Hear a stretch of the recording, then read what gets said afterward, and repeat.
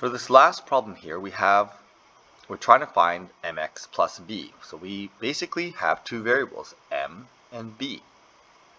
And we're given 2 points. Now what we did before was we found slope and plugged in to get the y-intercept. But really we could treat this as a system of equations. So we have 2 points here. And before we found the slope and we plugged in to get the y-intercept, we're going to do this slightly differently. We're going to use the 2 coordinates to generate a system of equations. So I'm going to use that coordinate. Y is 8, x is 1, to generate this equation, m plus b equals 8.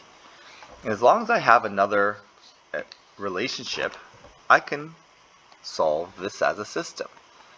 So my other coordinate there of 5 and 0 generates a second equation that 0 equals 5m plus b. This is a system of equations. So this is different than what we did before. Before we found the slope, we plugged in the slope into the equation and then solved for b. What we've done here is we've used the 2 coordinates to generate 2 relationships. The relationship is not with x and y, but the relationship is between m and b. And this is how m and b are related. M plus b equals 8, 5m plus b equals 0. And what I can do then is I can solve this like a system of equations. So I'm going to take my first equation, and since the b's have the same coefficient, I'm just going to subtract these 2 equations.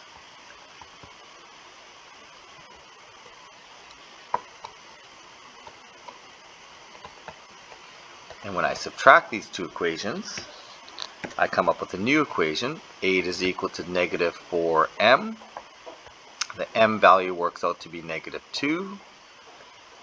I can find my slope my y-intercept by plugging into one of these equations. I'm going to plug it back into equation 1. Okay, plugging back into equation 1, I get 8 equals m plus b. Well, we worked out m to be negative 2. That allows us to solve for b. b is equal to positive 10. So there's my slope and y-intercept, and not by finding the slope and plugging in for the y-intercept, but solving this as a system of equations where we made the system the relationship between m and b, came up with 2 equations that related m and b together, and then solved it as a system by eliminating one of the variables.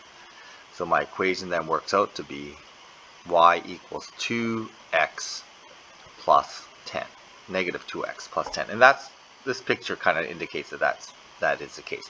And we can verify this by finding the slope and y-intercept the way we did in the last unit.